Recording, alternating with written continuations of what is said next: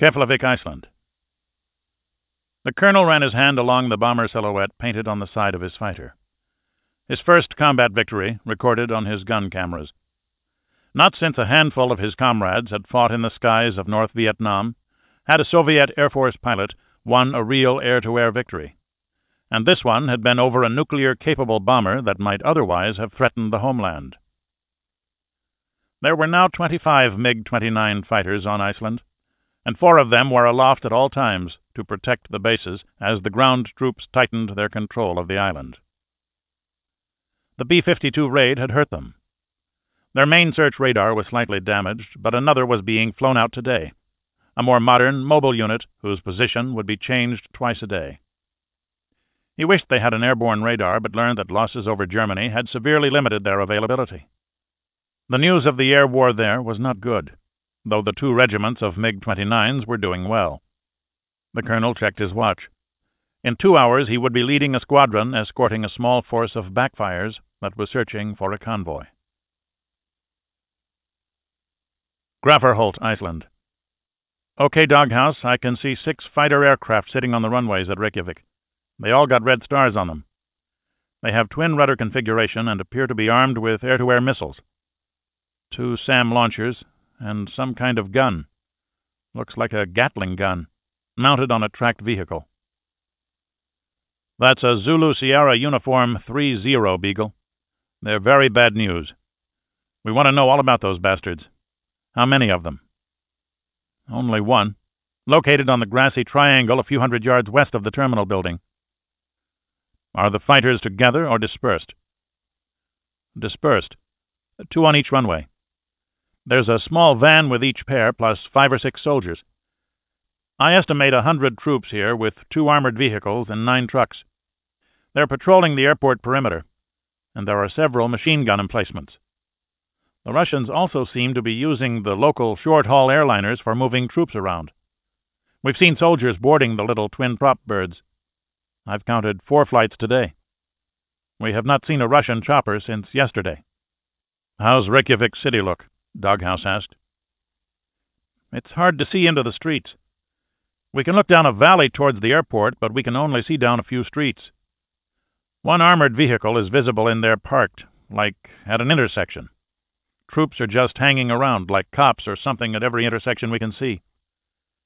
If I had to guess, I'd say most of their troops are around Reykjavik and Keflavik. Not many civilians around, and almost no civilian traffic. There's a lot of movement on the main roads, both along the coast to our west, and also east on Route 1.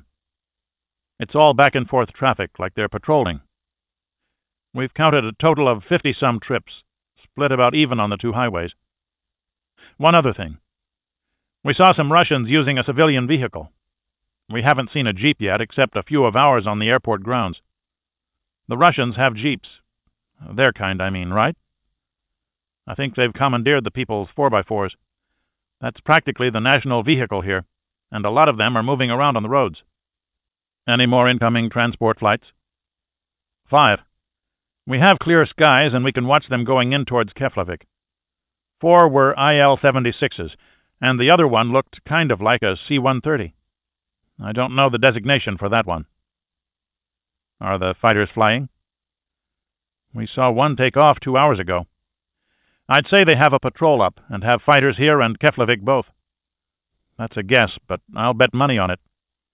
I'd also say the fighters we're looking at can roll off in less than 5 minutes. Looks a lot like a hot pad alert status. Okay, copy that, Beagle. How is your situation? We're pretty well concealed, and the Sarge has 2 escape routes scouted. We haven't seen the Russians beat any bushes yet. Mostly they seem to be hanging in populated areas and on the roads. If they start heading this way, we'll be bugging out. Exactly right, Beagle. We will probably be ordering you off that hill soon anyway. You're doing good, boy. Hang in there. Out. Scotland.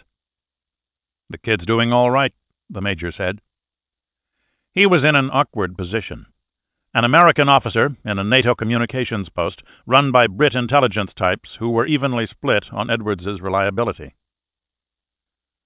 I'd say he's doing bloody marvelously, nodded the senior Brit. He'd lost an eye, quite some time ago by the look of it, but was still one tough-looking bastard, the Major thought. Notice how he discriminates between what his observations and opinions are. Weather forecaster, snorted another.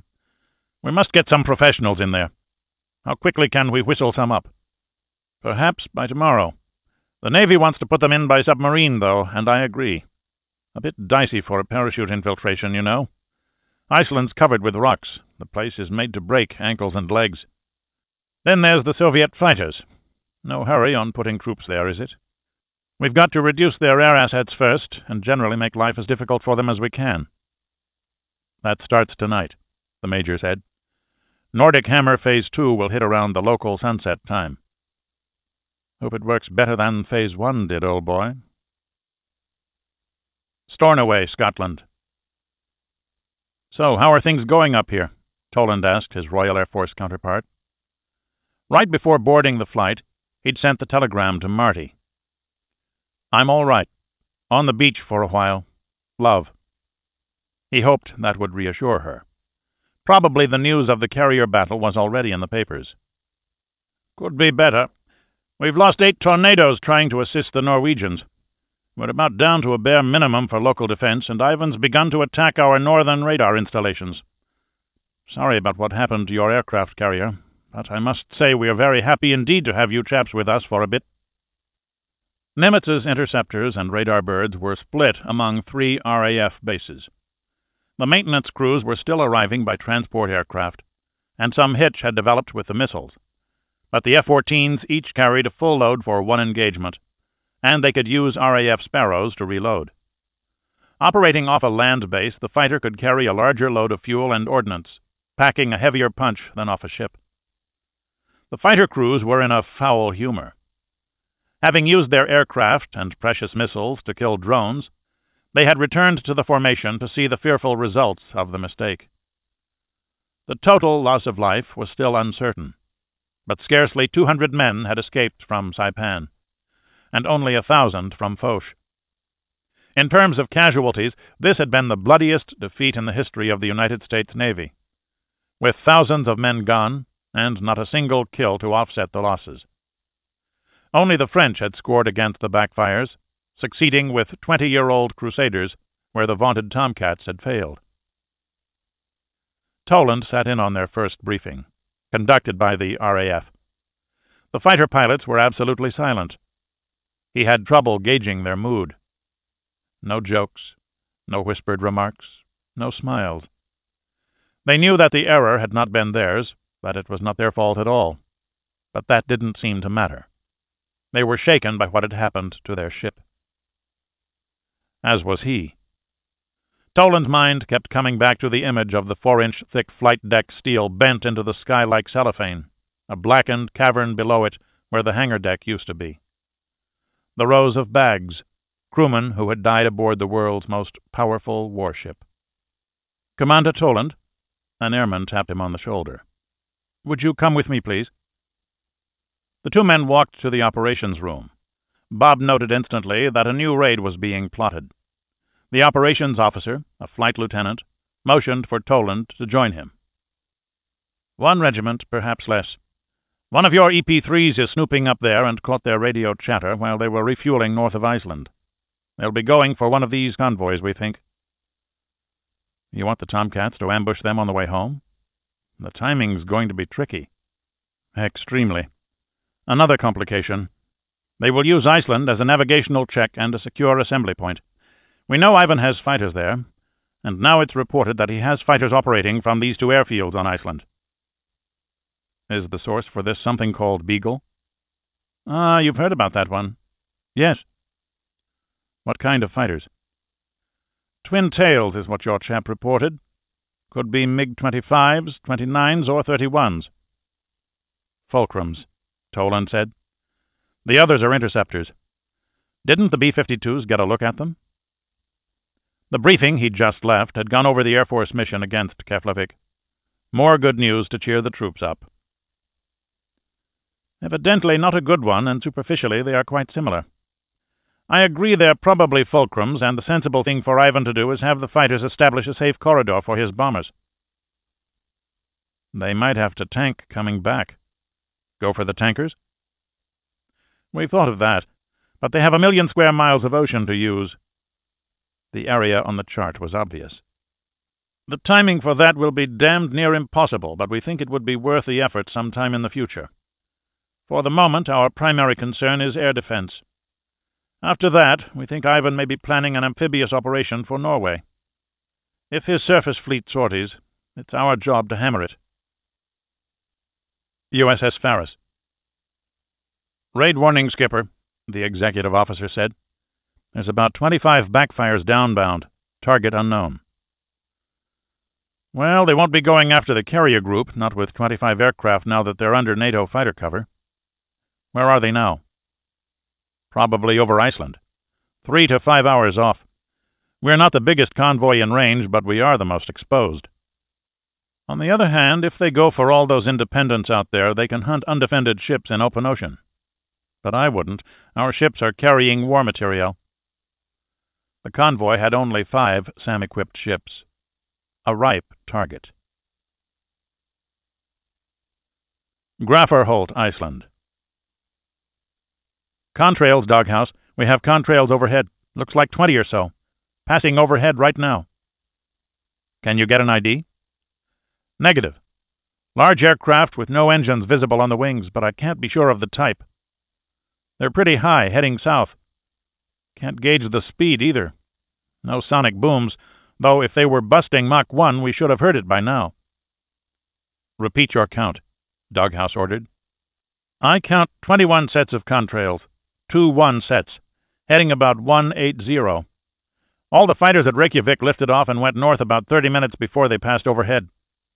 They still haven't landed back here yet, but we do not know where they are. The bombers do not appear to be escorted. Nothing else new to report. Roger, Beagle. Let us know when the fighters land. Might be nice to get a feel for their cycle time. Out. The major turned to his sergeant.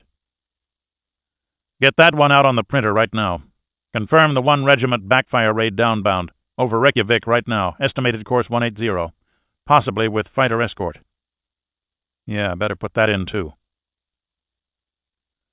The NATO Communications Center was about the only thing working as planned.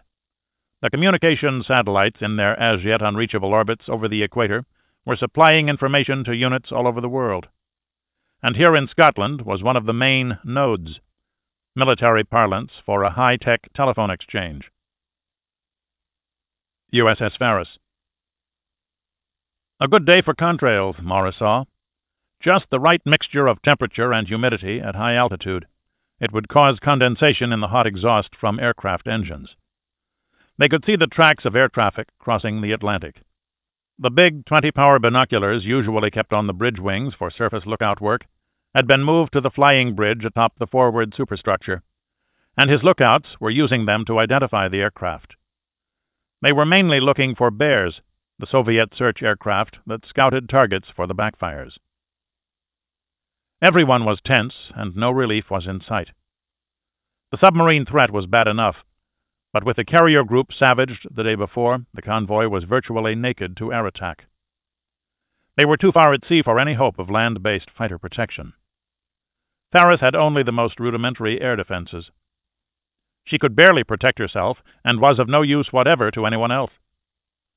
The ships equipped with surface-to-air missiles were now assembling in line on the north side of the convoy, 20 miles south of the frigate, while Faris continued her anti-submarine search. All the frigate could do was keep watch on her threat-warning instruments and radio any data developed. They were sure that Ivan would be using his own big bulge search radars aboard the Bears to locate and classify the target. The convoy commander's plan was to use the SAM ships as an additional row of targets, formed up just like the merchantmen. With luck, an especially curious bear might mistake them for unarmed ships and be lured in for a visual search. A long shot, it was the only card they had to play. Contact!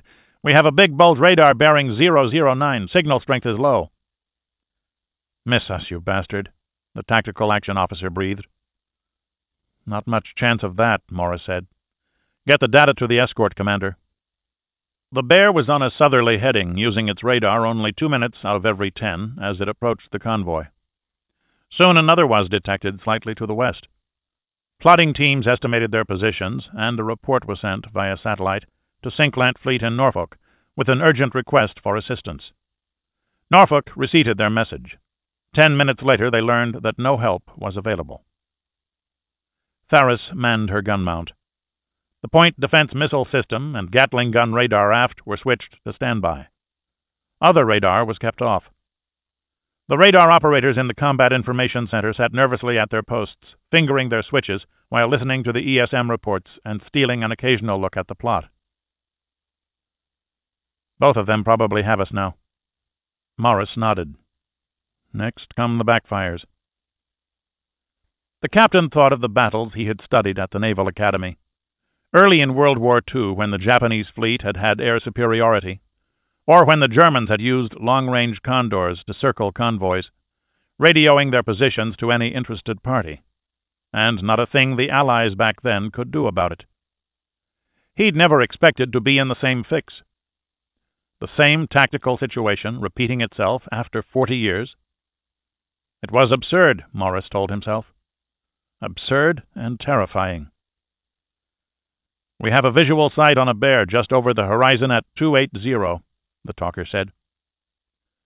Director, use your optics to track the target aft, the tactical action officer said at once. He looked over to Morris. Maybe he'll fly close enough for a shot.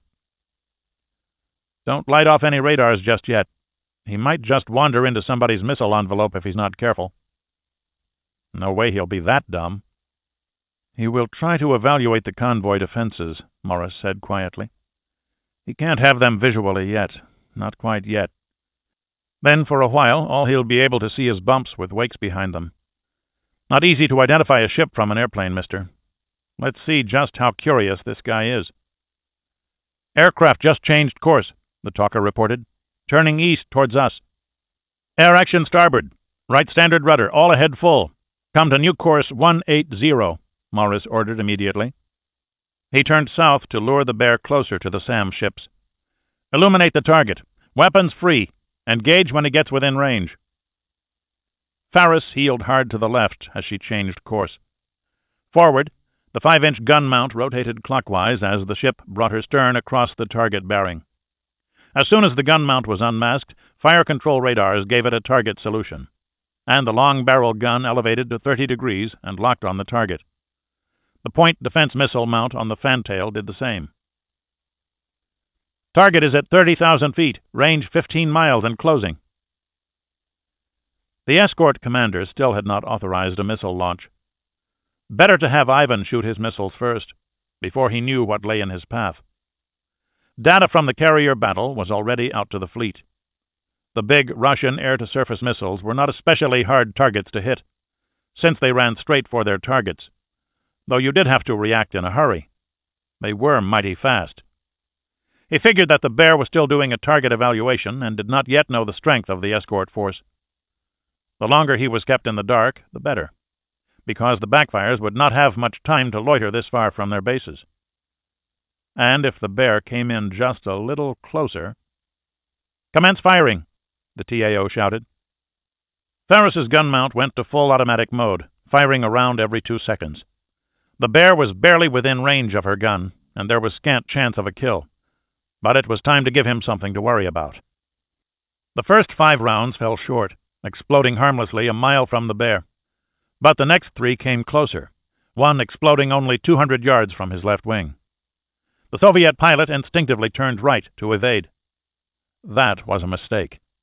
He didn't know that the nearest row of merchantmen carried missiles. Seconds later, 2 missiles launched, and the bear immediately dove to evade, a shower of chaff in her wake as she headed right for Ferris, which gave the frigate's gun crew another chance to score a kill. They fired off 20 new rounds as the plane approached. Perhaps 2 were close enough to damage the bomber, but there was no visible result. The missiles came in next, tiny white darts trailing columns of gray smoke. One missed and detonated in the chaff cloud, but the second detonated 100 yards away from the bomber. The warhead expanded explosively like a watch spring, breaking into thousands of fragments, and several ripped into the Bear's port wing. The massive prop jet lost power in one engine and suffered major wing damage before the pilot regained control just outside Ferris's gun range. She headed off north, trailing smoke. The other Bear remained discreetly out of everyone's range. The raid commander had just learned a lesson that he'd pass on to his regimental intelligence officer.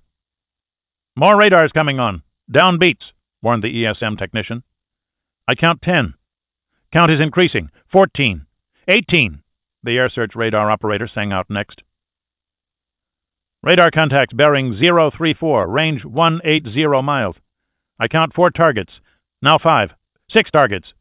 Course 210, speed 600 knots. "Here come the backfires," TAO said. "Radar contact," came the next call. "Vampire, Vampire, we have inbound missiles." Morris cringed inwardly. The escorts all switched on their radar transmitters. Missiles trained out on the incoming targets. But Ferris was not part of that game. Morris ordered his ship to flank speed, turning north to race away from the missile's probable target area. "The backfires are turning back. The Bear is holding position. We have some radio chatter. Now 23 inbound missiles. Bearing changing on all contacts," TAO said. "They're all headed for the convoy. Looks like we're in the clear."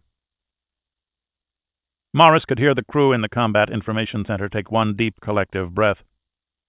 He watched the radar display with marginal relief. The missiles were streaking in from the northeast, and the SAMs were coming up to meet them. The convoy was again ordered to scatter, the merchantmen racing away from the center of the target. What followed had an eerie resemblance to an arcade game. Of the 23 Soviet-launched missiles, 9 broke through the SAMs and dove into the convoy.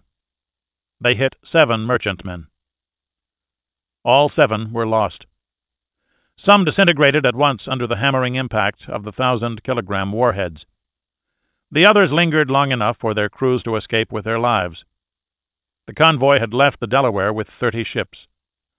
Only 20 were left, and there was almost 1,500 miles of open ocean between them and Europe. Grafferholt, Iceland. 2 backfires ran short of fuel and decided to land at Keflavik. Behind them was the damaged Bear. It circled Reykjavik, waiting for the backfires to clear the runway. Edwards reported it in as a propeller aircraft with a damaged engine. The sun was low over the northwestern horizon, and the Bear gleamed yellow against the cobalt-blue sky. "Stay on the air, Beagle," Doghouse ordered. 3 minutes later, Edwards saw why. This time there was no standoff jamming to warn the Soviets. 8 FB-111s swept in over the rocks, southwest from the island's rocky center. They skimmed down the bottom of Selja Valley in elements of 2, their green and gray camouflage making them almost invisible to the fighters circling overhead. The lead pair turned due west, with another pair half a mile behind it. The remaining 4 went south, around Mount Huss. Holy shit! Smith saw them first, 2 fast-moving tail fins to the south. Just as Edwards found them, the lead aircraft popped up and launched a pair of TV-guided bombs. The wingmen did the same, and both attackers turned north. The 4 bombs homed in on the transformer station below them, and all landed within the fence perimeter. As though a single switch had been thrown, every light in view went out.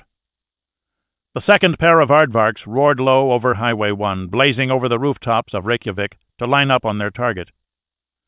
The leader lofted his own smart bombs, and his wingman broke left for the airport tank farm on the waterfront. Moments later, the control tower exploded, along with a hangar, and Rockeye cluster bombs blew the fuel tanks apart. Caught by surprise, the Russian gun and missile crews fired too late. The defense troops at Keflavik were surprised too, first by the sudden loss of electrical power, then by the bombers, which arrived only a minute later. Here, too, the control tower and hangars were the primary targets, and most came apart under the impact of 2,000-pound bombs. The second team found 2 parked backfires and a missile launch vehicle for their Rockeyes to hit, and sprinkled more softball-sized bomblets over the runways and taxiways. Meanwhile, the FB-111s continued west on afterburner, with gunfire and missiles chasing them. And fighters. 6 fulcrums dove for the retreating Varks, whose protective jammers filled the sky with electronic noise. Free of their ordnance loads, the American bombers blazed away at 700 knots, a scant 100 feet over the wave tops. But the Soviet fighter commander would not turn away from this one. He'd seen what they had done to Keflavik, and he was furious at having been caught unaware despite having his fighters aloft. The fulcrums had a slight speed advantage and closed the gap slowly. They were over 100 miles offshore when their missile radars burned through the Americans' jamming. 2 fighters immediately launched missiles, and the American aircraft jinked up, then down to lose them. One FB-111 took a hit and cartwheeled into the sea, and the Soviets were preparing a second volley when their threat receivers came on. 4 American Phantoms were waiting in ambush for them. In a moment, 8 Sparrow missiles were diving toward the fulcrums. Now it was time for the Soviets to run. The MiG-29s wheeled and ran back for Iceland on afterburner. One was felled by a missile, and another damaged. The battle had lasted all of 5 minutes. "Doghouse, this is Beagle. The electrical station is gone. The Varks knocked it flat, guy. One hell of a fire at the southwest edge of the airport, and looks like the tower got chopped in half. 2 hangars look shot up. I see 2, maybe 3 burning aircraft, civilian types. The fighters got off half an hour ago. Damn, that tank farm is burning like a son of a gun. Lots of people running around on the ground below us." As Edwards watched, a dozen vehicles with headlights blazing ran back and forth over the roads below him. 2 stopped a kilometer away and dismounted troops. "Doghouse, I think it's time for us to leave this hill." "That's a roger, Beagle. Head northeast towards Hill 482. We'll expect to hear from you in 10 hours. Get moving, boy. Out." "Time to leave, sir." Smith tossed the lieutenant his pack and motioned for the privates to move. "Looks like we can score one for the good guys." Keflavik, Iceland. The MiGs landed on the still undamaged runway 18, the base's longest. They had barely stopped rolling when ground crews began the process of turning them around for further combat operations. The colonel was surprised to see the base commander still alive. "How many did you get, Comrade Colonel?" "Only 1, and they got one of mine." "Didn't you get anything on radar?" the colonel demanded. "Not a thing. They hit Reykjavik first. 2 groups of aircraft. They came in from the north." "The bastards must have flown between the rocks," the major snarled. He pointed to the big mobile radar that sat in the open between 2 runways. "They missed it completely. Amazing." "We must move it. Someplace high, very high. We'll never get an airborne radar, and unless we improve radar warning, this low-level business will eat us up. Find a good hilltop. How badly are our facilities damaged?" "Many small holes in the runways from these bomblets. We'll have them all patched in 2 hours. The loss of the tower will hinder our ability to operate large numbers of aircraft. When we lost electrical power, we lost the ability to move fuel through our pipeline, probably lost the local telephone service." He shrugged. "We can make adjustments, but it's a major inconvenience. Too much work, too few men. We must disperse the fighters, and we must make alternate arrangements for fueling. The next target will be the fuel dumps." "Did you expect this to be easy, comrade?" The colonel looked over at the blazing pyres that only 30 minutes before had been a pair of Tu-22M backfires. The damaged Bear was just touching down. "Their timing was too good. They caught us when half my fighters were escorting a bomber force off the north coast. Luck, perhaps, but I do not believe in luck. I want ground troops to check for enemy infiltrators around all the airports. And I want better security arrangements. What the hell is that?" A Rockeye bomblet lay on the concrete not 20 feet from them. The major took a plastic flag from his jeep and set it near the bomb. "The Americans set some for delayed detonation. My men are already searching for them. Be at ease, comrade. All your fighters have landed safely. Your dispersal areas are clear." The colonel drew back a few feet. "What do you do with them?" "We've already practiced this. We'll use a specially fitted bulldozer to push them off the concrete. Some will explode, some won't. Those that do not go off of their own accord will be detonated by a marksman with a rifle." "The tower?" 3 men were on duty. Good men. The Major shrugged again. You must excuse me. I have work to do. The Colonel took a last look at the bomblet before walking toward his fighters. He'd underestimated the Major. Iceland. There's a light on our hill, Garcia said. Everyone dropped to the ground. Edwards got next to the sergeant. Some bastard just lit a cigarette, Smith observed sourly. He'd finished his last one several hours before and was going through withdrawal symptoms. Now you see why we're carrying our trash with us? They're looking for us? Edwards asked. Figures. That attack was pretty cute. They'll wonder if the Airedales had any help. I'm surprised they didn't do it sooner. Guess they were pretty busy with other stuff. Think they can see us? Edwards didn't like that idea. From 2 miles? Pretty dark for that, and if they're smoking, they're being pretty casual. Relax, Lieutenant. It isn't all that easy to find 4 guys. Lots of hills to check out on this rock. We want to be careful where we walk. Keep off the ridges, like. Even if they got low-light gear, we won't be easy to see if we keep to the valleys. Let's move it out, troops, and keep low.